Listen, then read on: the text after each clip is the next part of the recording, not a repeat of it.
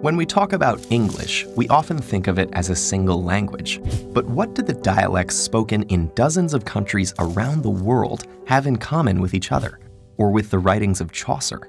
And how are any of them related to the strange words in Beowulf? The answer is that, like most languages, English has evolved through generations of speakers, undergoing major changes over time. By undoing these changes, we can trace the language from the present day back to its ancient roots. While modern English shares many similar words with Latin-derived Romance languages like French and Spanish, most of those words were not originally part of it.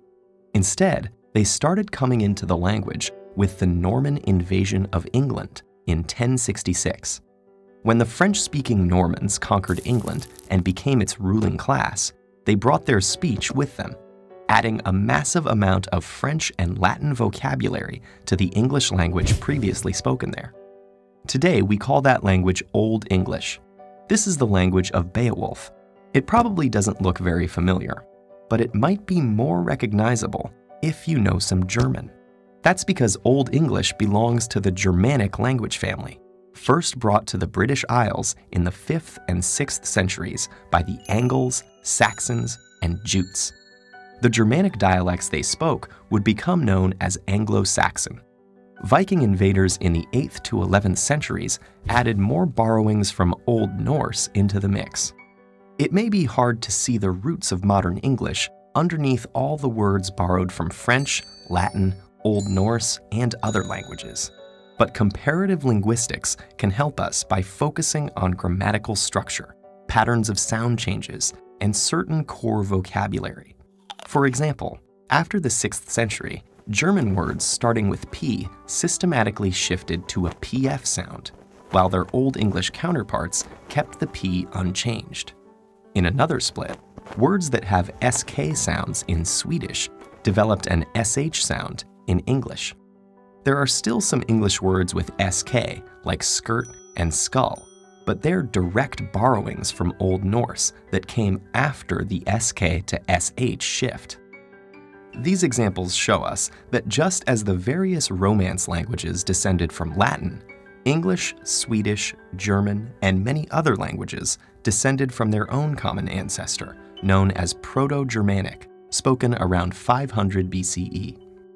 Because this historical language was never written down, we can only reconstruct it by comparing its descendants, which is possible thanks to the consistency of the changes.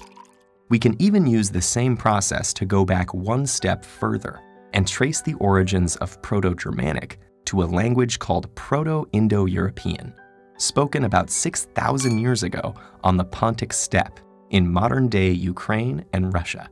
This is the reconstructed ancestor of the Indo-European family that includes nearly all languages historically spoken in Europe, as well as large parts of southern and western Asia.